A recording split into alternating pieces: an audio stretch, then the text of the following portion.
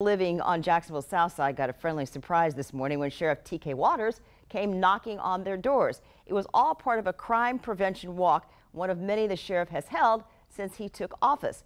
On your side, Atia Collins was there, and she has more on how this walk is impacting crime.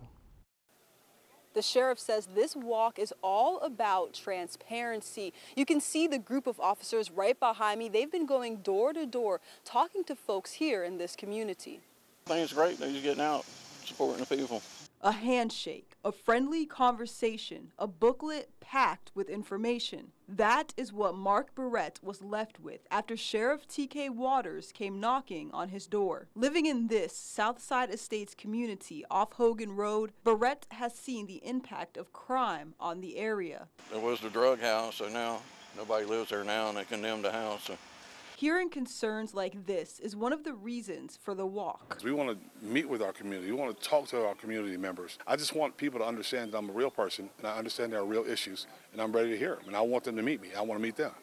The group, more than 30 strong, included the sheriff, multiple officers representing the zone, and members from the Community Watch program. The hope is that these one-on-one conversations could lower crime. And I think the closer we get to our community, the more friendly we become with one another, the more trust we build, and the more I'll hear from the issue, hear about issues, Crime Stoppers, all that kind of stuff.